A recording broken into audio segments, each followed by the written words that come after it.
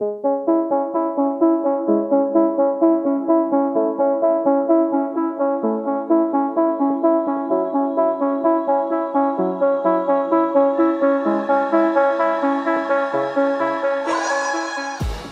and welcome to the Blackout Podcast, where I get to talk to amazing people who do amazing things. And today I have someone I love, respect, my friend, awesome human being that does, like, how do you even have time to do all these things you do? But anyway, Tia Upshaw, thanks for coming to the podcast. You're welcome. You're welcome. Anytime. So, Black Women in Excellence, how did that start? And how did you grow? Like, it's grown gangbusters in the last couple of months. It has. I tell a story so often, Israel, but it literally started from me going to an event called Taking Black Gottingen. It was myself and a colleague of mine, Benita. We were going to do some shop and check it out. It was one of their first pop-ups they were doing. So all Gottingen Street was lined up with Black businesses. That's right up my alley because I'm a Black woman and I have businesses. And from that, it was just the amount of women, of Black women that were there, outranked any other business. So I was like, okay. And I approached most of them and I asked them, was this going to be something that you wanted to do as a business or a side hustle? Right. And the response was, because the pandemic, this happened in 2020. And the response was interesting. It wasn't like, oh no, girl's going to be a side hustle. It was like, I can't own no business. Where am I getting the money from? Like, who's going to believe in me? Like, I'm just, a girl from down the street. I can't be a business owner. That week, I went home and I said to my fiance, I want to do something for Black women. And his response was, as long as it's not another business. He said, as long as it's not another business. I said, no, it's just going to be a group of women. Right. So I sold it that way. And that was in September 2020. We registered as a non-for-profit November 2020. And now we're going into September, almost 3 years later this summer. It has went like a wildfire in the summer. Yes. I remember I was shooting something with you. And I've not seen so many entrepreneurial Black women in one space since I've come to Nova Scotia. I was like, mine was blown. Okay, so you started the non-for-profit. How did you even get them to know about Black Women in Excellence? That was hard. Yeah. Number one, who I am in the community, I wasn't, a vital community member. I wasn't a positive community member. So I've been incarcerated. I've been in conflict with the law. I was just unruly growing up. So when, during my process with my businesses, they didn't get to see that because I moved out of my community. I moved to Spryfield. I went MIA and just recreated myself for myself. And so they couldn't see the stages I was growing in life. So when I come back out with Black Women in Excellence, they're just like, who is this? Another BS of Tia's. Like, what? No. So for me to get them to come out was very difficult. I actually had to call them, go to doors and say, like, I'll give you $50 honoraria if you do a program with me for 16 weeks. Holy shit. So that's how I built it. And the first cohort, it was hard. I think I had like 10 women, and then the second, maybe 15. After that, and it started building momentum, and people started seeing other people start businesses, and they were saying, this is through like Black Women in Excellence, like Tia is like awesome.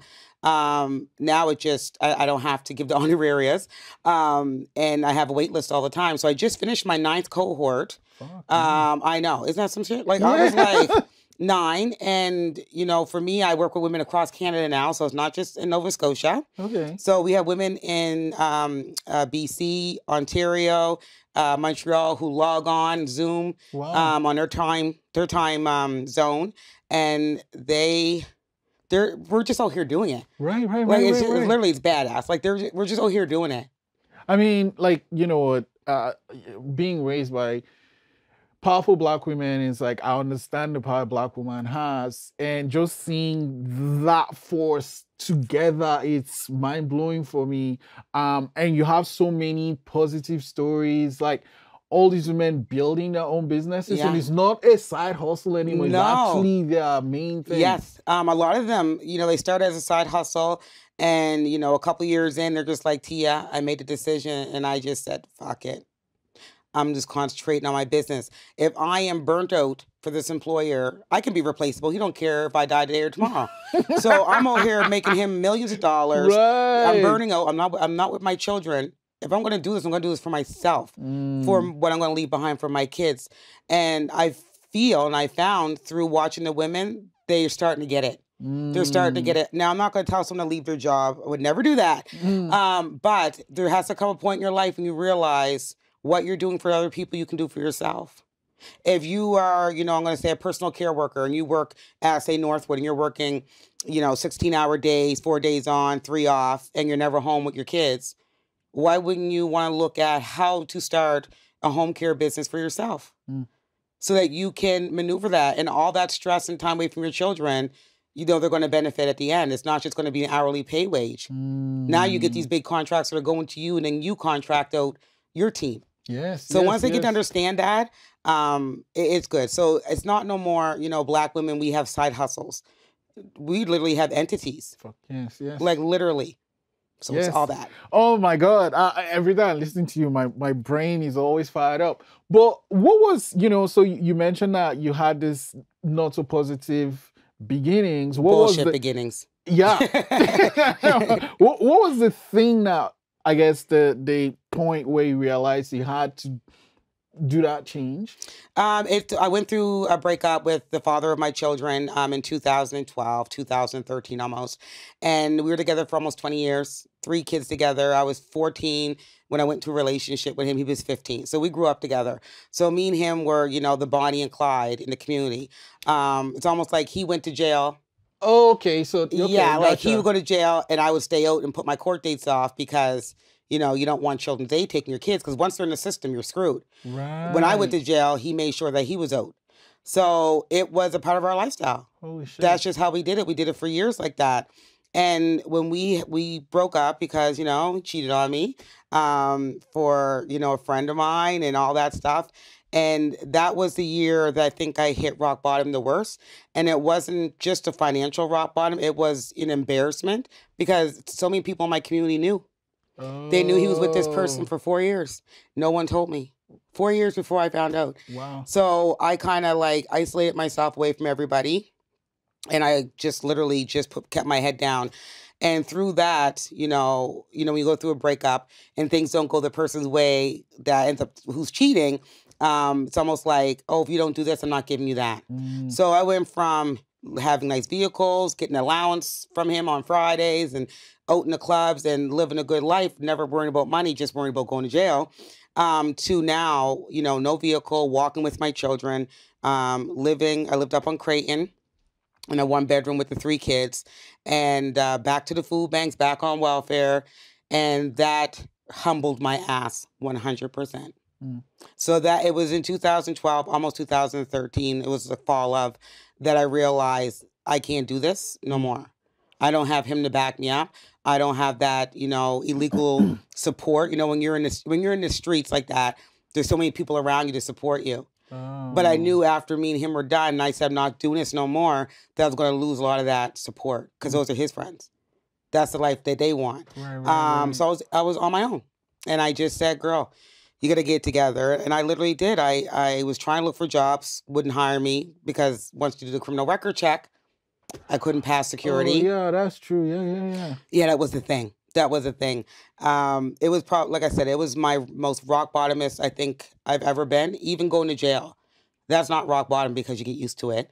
You learn how to adapt and make friends in there. But when you know, have these 3 small kids, and my son was 13 at the time, it just, I couldn't do it no more, Israel. I was over it. And then I just delivered newspapers because they don't ask for a criminal record check.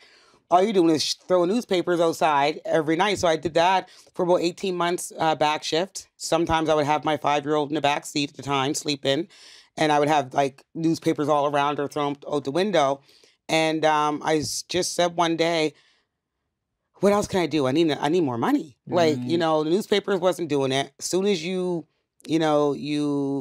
tell welfare you're working, you have to let them know. So they take more money from me. I actually have a little bit of a problem with that, right? Huge problem. Because, like, everyone kind of, I mean, we know some maths, right? So if like if you make just that little bit more than what you're getting, you get off it. It's like, yeah, it's terrible. Yeah. So I was almost like going forward, but I was getting pulled back at the end of the month when I had to do my, you know, paperwork every month. You had to do on the 18th back then.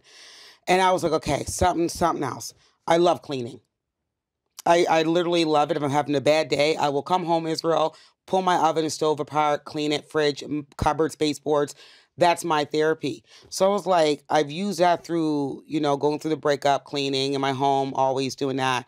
Let me clean people's houses. And I start knocking at doors with dollar store bucket, dollar store mop, dollar store Windex. Doesn't fucking work. It doesn't work. It doesn't work. It leaves more grease than anything. But it worked for the time being. Right. People were, you know, they weren't paying me what I was worth. I didn't know the market, so I was saying like $60, and it would take me 8 hours. Holy whoa! $60, but it was good because that $60, I knew that night my kid's gonna have a great meal. Right. Like I knew I was able to, you know, pay $20 on my power bill. You know, buy a bus pass. Like I was able to do things.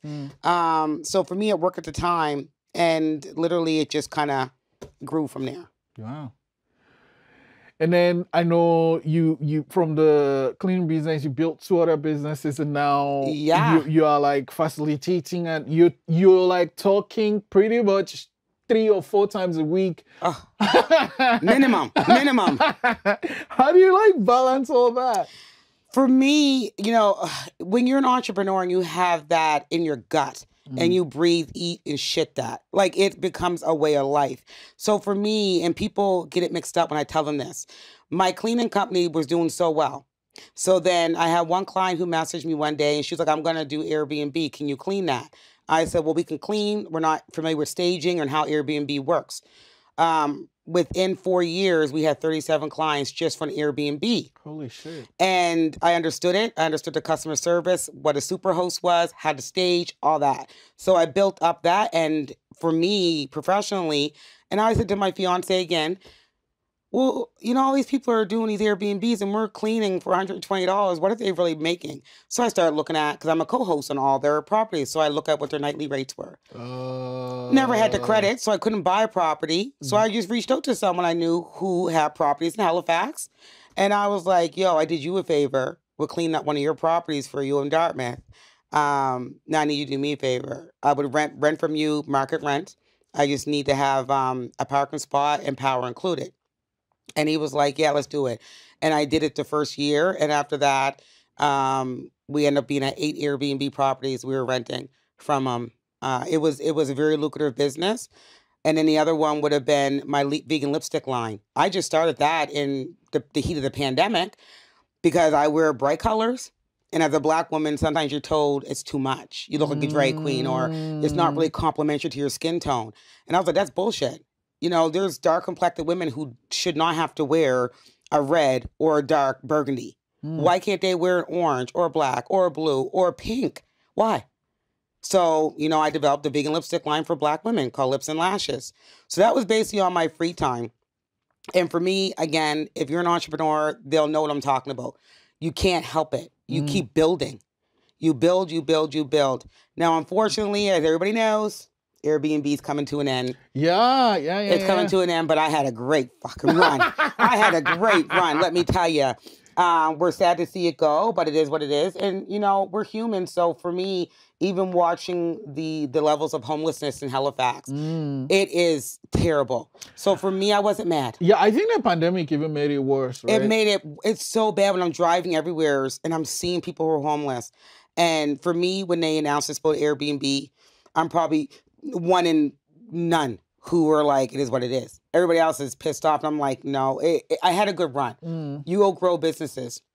And even with my cleaning company, Israel, I'm outgrowing that. It's going on 10 years, July 2nd. And that cleaning business got me out of poverty, homelessness. It got me everything I have today. Right. From that boring, me cleaning toilets company. And it provided job opportunities from people in my community, other Black women, other Black men, non-Black women, non-Black men, non-binary. Like, there were so many different people that I was able to bring on. And I always looked, when I was doing my cleaning company, like on a high peak, there are barriers. If you're a single mom, I want to hire you on because I know what it's like to be a single mom and not have childcare. Yes. If you're coming out of jail, I know what that's like. You can't get a job that you want because you have a criminal record. Right. Now, it was high on my premiums for insurance and for make them bonded. I was going to ask you that. Whew. Yeah. I'm going to tell you, it was high, but I can at least say that I did my part. So I always look for people like that needed a handout, and a hand up. So I pride myself on it. But it's shortly coming to an end, and I'm going to pass that down to my oldest daughter because she's been running my cleaning company for many years now, her and her partner, and it's time. What will you be doing? I mean, apart from Black Women in Excellence, what will you be doing? Because I know you're not going to start. Already. So with Black Women in Excellence, of course, it's going to do what it's doing here in Nova Scotia, but we are opening a new chapter June 1st in BC, Kelowna, BC. Holy smokes. So we've already marketed, branded. We have some partners we're going to be announcing soon. And I have a lady up there in Kelowna, BC, Doria, who I met through the Scotia Bank initiative for mentorship. I was her mentor. And working with her for as long as I have, I'm like, she is me. She is me. She just needs a reason to keep breathing and keep going hard. And I used to say, would you like to, be the face and be the president of BWIE BC? And she was like, you're joking. I was like, I'm not. I'm asking you again. You ask me if I'm joking again, I'm going to pull my offer, right? And she was like, fuck yeah. Yeah. Everything you do is what I believe in. It's my core. So we'll be doing that. I did just finish a business plan and I reserved a business name. So I'm starting a small business consultant firm. It's going to be called Femme Noir. So it'll be Black women. That's who I'll be working with. You always have the coolest names. Once again, you're always stealing all the coolest names. I'm a female and I'm Black. Yeah. And, for the first probably 3 to 5, it would just be me. But after that, I want to have, marketing experts, social media experts, lawyers, accountants, bookkeepers. I want them all Black women to be a part of my firm. Wow. So that's what I'm going into next. I'm so you're so inspiring and the I guess the tentacles of it's like you throw this stone in the river and like the ripples just. And I want other women to do that. That's why I put Doria. I don't need to be in BC. I built the foundation of BWIE. I'm still the CEO and founder. For me to give her some reins to elevate herself, it's not taken away from me as a Black woman. I already have my accolades. But I'm going to help her build her network. And she has her own company called Holistics Living. So she's trying to, open up almost like a shelter for women from the marginalized communities, underrepresented, who are suffering from mental health and addictions in a holistic way. But if I give her the platform at BWIE, it's going to put her in spaces and rooms where there's going to be investors that will say, we want to invest in that idea too. So for me, I'm all for it. And she gets to build her own network in BC, Kelowna, where you don't really see any Black businesses. That's how you're supposed to do it. Okay, so here's the thing though. I mean, you're on social media, like the way you use your LinkedIn and your Instagram is mind-blowing, obviously. But you don't mince words. No. So one example I'm going to bring up was the business awards. Oh, fuck.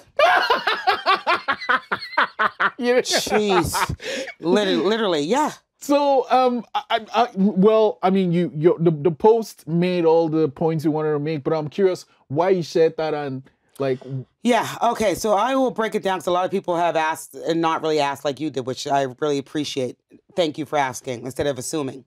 So the post wasn't about me not winning and me sucking and being extra. The post was about the work that I've done with the Halifax Chamber of Commerce. I have worked with them for over 2 years to help them develop their DEIA initiative that they have, where they're giving out, free memberships to Black businesses across, Halifax and HRM. That was me. It was me and a few other Black women. I won't mention them because they may not want to be part of this conversation. We sat around tables with the president. We did it. And then from there, the amount of Black businesses that went to the chamber because I was helping with this initiative went up. The chamber can't deny it. I think that last time I spoke to them, their diversity, equity, inclusion initiative was up more than 30%.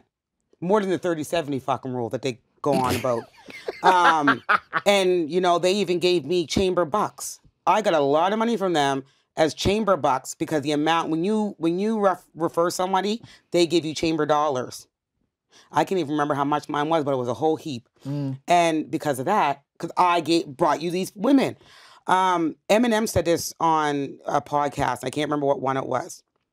He don't fuck with the Grammys and the Oscars. He knows they'll never give it to him. But they put him in a position to be nominated because he knows he's going to bring people that's going to show up for him. Right. And that's the same thing I think the chamber did. They finessed me. I thought they were trying to, really be inclusive to the Black businesses in Nova Scotia and Halifax, and they wanted to make a difference. No, they just wanted to use the platform I had to build up their membership platform. Gotcha. That's what pissed me off. The awards, I was nominated last year, went hard, didn't get it. And the funny thing about it, last year when I didn't get it, another lady that did get it, we're still friends. We go to eat. Myself and all the other nominees in our category. She deserved it. Kathleen, that was her name. She deserved it. This year, it was bullshit. So we're going to go a little step further from that. Come to find out, the person who won it in my category, in another category, is a chamber board member. Oh. Where's the ethics behind that? Yeah, shouldn't that disqualify you, I guess? Right? Apparently, I was told no. They want board members who apply to. I'm like, what? Whatever. Right. They were a board member. And then we're apples and oranges. The person that did win, kudos to her. You work well. You're the first, woman to come out as, gay in politics. Great. But you can go through life and not ever disclose that you're gay. I cannot go through life saying I'm not Black. Right. So it was more palatable for them to say, at least we have one woman in diverse background to win. It was bullshit. Gotcha. I don't have a team. BWIE is run by me. I do all facilitations, workshops, pop-up retreats. Everything is done by me. I don't have core funding to have a team. The company she works with been around for 45, 50 years. She gets a salary. So you're putting us in categories where there's apples and oranges. Right. She didn't have to build up her community. I had to build up the Black women business community. From zero. From nothing, from scratch. So that's what pissed me off about it. But it has been something that a lot of people went quiet on. And I will say that most of the people that pulled their memberships and their ambassadorships with the chamber were white. Oh. They weren't even Black. I see. There were white folk. There were white women and men who were disgusted. Even at the awards that night, Israel, it was like birds. When they didn't call my name, I had people I didn't even know look over at me like, what's going on? Like, it was just quiet. I was so stunned. And not because I assumed I was going to win. I already know I'm a winner. I'm out here doing the things that people talk about doing that they don't do. I fucking do it. So I was like, okay. But you want to hear a top the cake? The ice on the cake? Please. That year, no other year, they're doing a giveaway. And they, strategically or said they just pulled a number out of a bucket to win an iPad. Guess who won the fucking iPad? Literally. I won the iPad. They come walking off stage with the iPad. Congratulations, Tia. And I'm sitting there. Now, my table, I purchased a table at $250 a ticket. I purchased a 11-person table, all Black women in business. So my table's looking at me. The tables on the left, right, and middle beside us are like, no one clapped over the iPad. Like, it was like, I know they just didn't give me a consolation prize. Right. Oh so my God. And I did do that post. I never said they were racist. I didn't say anything about them. I just said, fool me once, shame on me. Fool me twice. Fool me once, shame on you. Fool me twice, shame on me. But you won't get me a third time. And I will not. And I got nominated again this year. I had 7 emails come in about 2 weeks ago nominating me again. I said, I don't know how many times I got to tell people, don't nominate me. Because I'm not going for it. You can nominate me 30 times. Let another Black woman do it. And here's the biggest thing that people don't realize. The chamber celebrated this. The first year in 2021, I was the first Black woman in history to be in that category of top 5 for Business Leader of the Year. Wow. First Black woman in their history. So, I mean, yeah, so that just had me pissed off. But you never realize when you're in that moment that what you're so upset about and pissed off about today won't even matter in a month or two. Because I'm over it now. I know what I bring to the table. As my fiance says, you don't bring nothing to the table till you bring the fucking table. You bring the table, you bring the fold-up chairs, and you're creating spaces for Black women that no one had the guts or heart to do before. Yeah, no, talking about one of the, I guess, I mean, the like all the amazing women that talk to when you do your 28-day series. Yeah. Like all maybe you like 28 successful stories, but one of the standout is Fantanesh. Listen. Listen, it's like Fantanish. Fantanish grew up in my community in Mulberry Park. Never knew Fantanish. She grew up in my brother's age category. So my brother's about 6 years younger than me. And never knew of her. And she was kind of sniffing around BWIE just about 2 years ago. And we just connected. And I remember I said to Princess owns P3 here. I said, there's this girl, because I know Princess well. I said, there's this girl. She's a Black doula. That's all I knew of her. Because she's a Black doula. I never knew everything else. And the growth and watching her in 2 years is fucking mind-blowing. Fantanish is one of them women that no barrier is going to break her. There's things that are put in front of her on purpose to break her, and it doesn't break her. She learns how to jump over, not pivot it. She jumps over, or she kicks it in. Watching her, like I'm like a proud mama.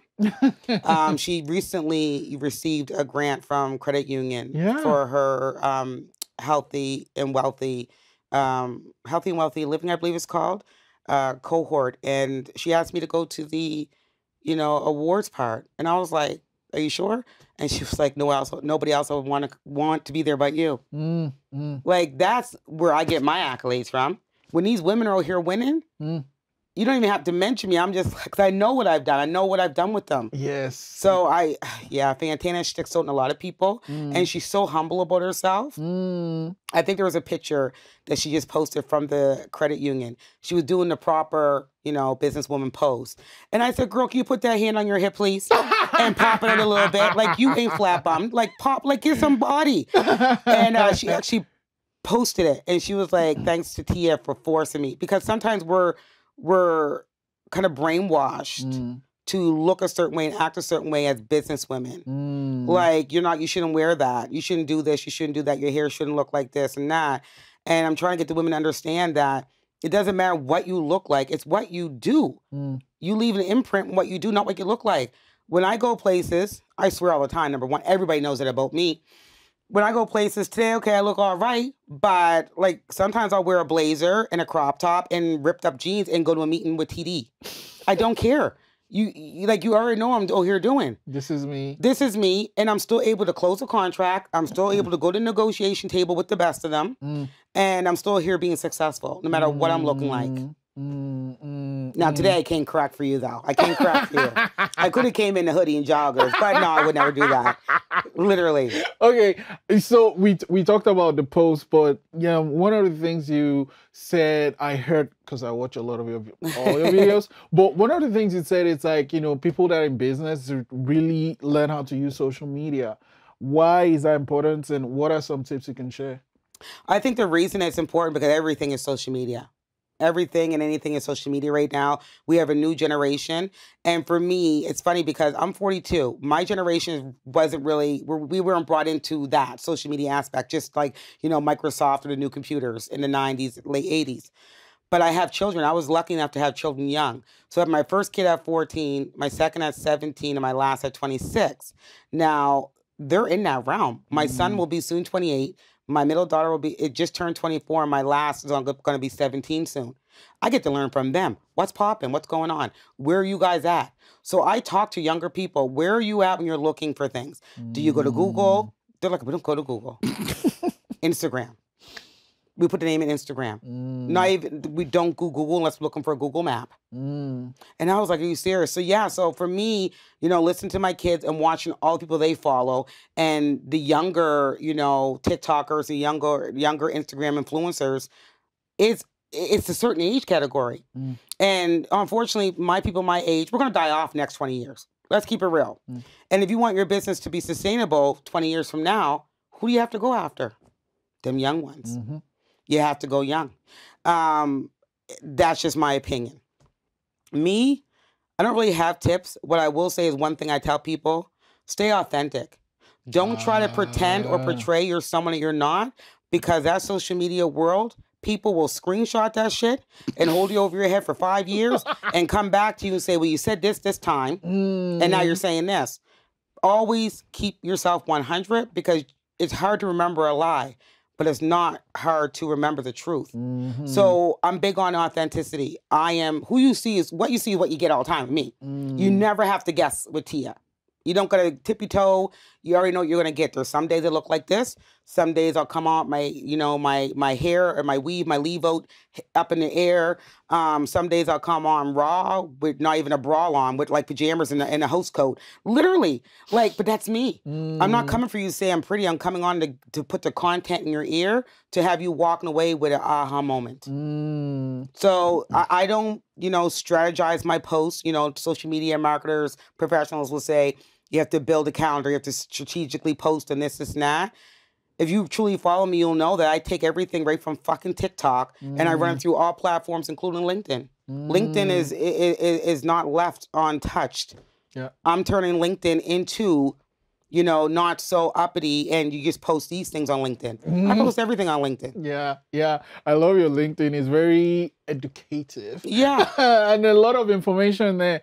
Okay, so one thing you do though is, I think, just not you, but like people that I look up to and try to emulate. One thing they're really good at is choosing the people that they work with, people that they have around themselves. And like, that's something you are really, really good at. Like, where did that come from? How do you decide the people you work with, the people you have in your circle? Now, I'll talk, the people I have in my circle, I'll wait a sec for that. Now, the people I work with is totally different. So the women I work with, as long as you're a Black woman, or you own 51% of your business, or you identify as a Black woman, we're not going to go through, this and that. As long as you identify, I'm going to work with you. You can be my enemy, but if you need me to help you, I'm going to be there for you, because I have a mandate. And I'm out here doing, good work, God's work, to ensure these women are not going to, endure what I endure growing up and, into my adulthood. Now, people I have around me, listen, I've been through hell and back.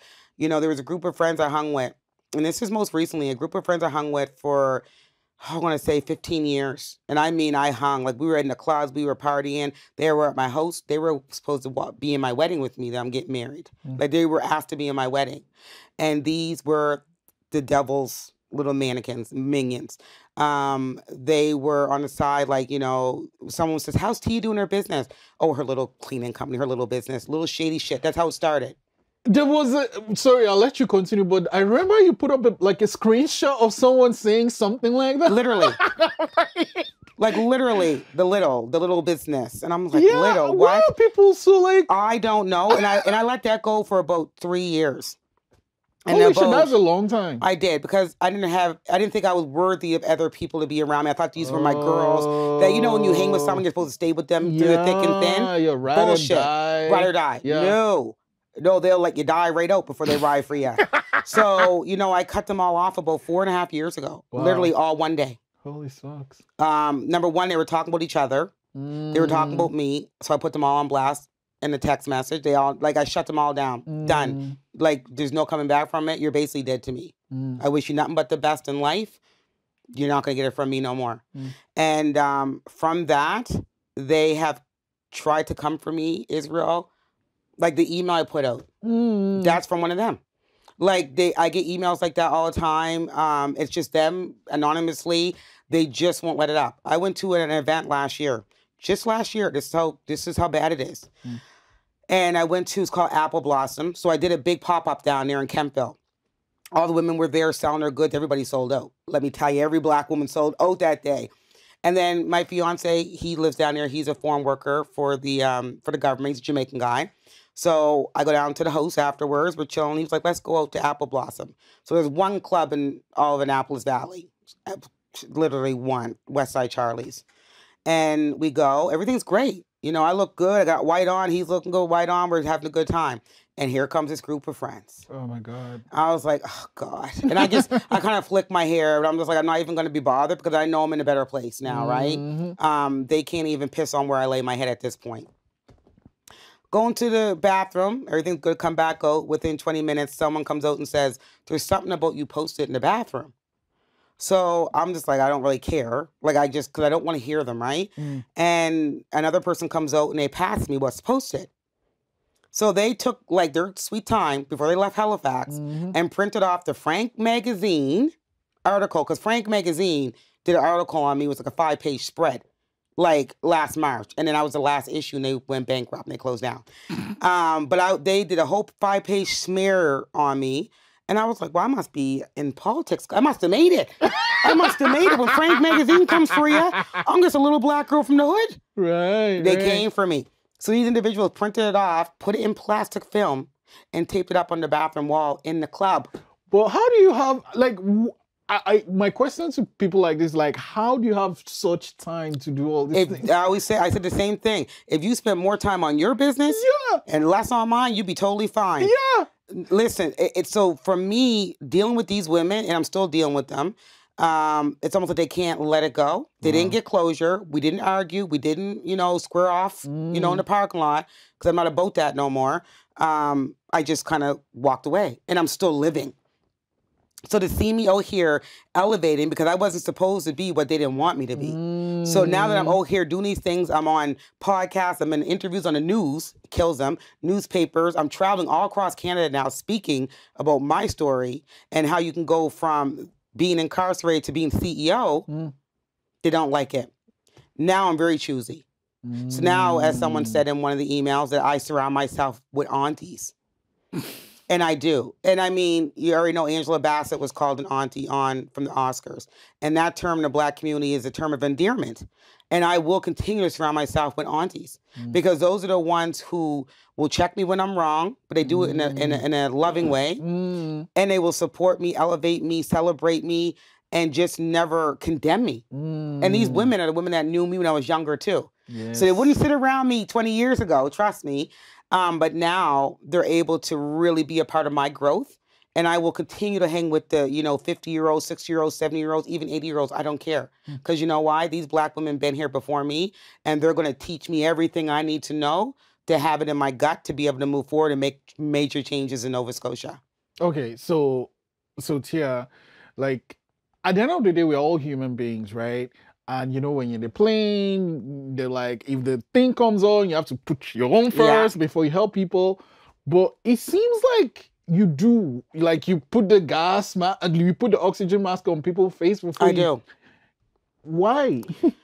I think it's a lot of, me being selfish from when I was like in the teens and 20s, where I didn't give a fuck about what my grandmother thought, what my aunts thought, what my community thought about me. I just wanted to do what I wanted to do. I didn't care. Having kids young and not really knowing how to be a parent at 14. And I was 14 and 17 with my first 2 kids. What did I know about being a parent?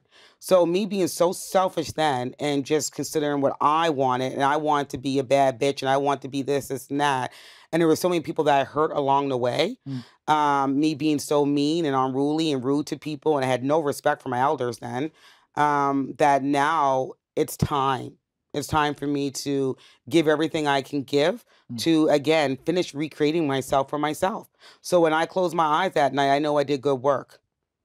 And, some people can forgive me and some people can't. But that's their issue because I'm doing everything I can to let you know that I am sorry because I'm out here doing the work that needs to be done.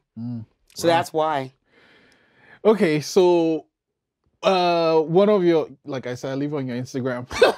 But one of your Instagram, you're away, I think, Jamaica or some Of course. Country, and having a nice time. I mean, apart from doing things like that, what are some things you also do to take care of yourself? Because, you can't like pour from a cup. No, it's so true. And I said this on Templeton's podcast. I haven't mastered that yet. I will say I go to Jamaica every year because my fiance lives there.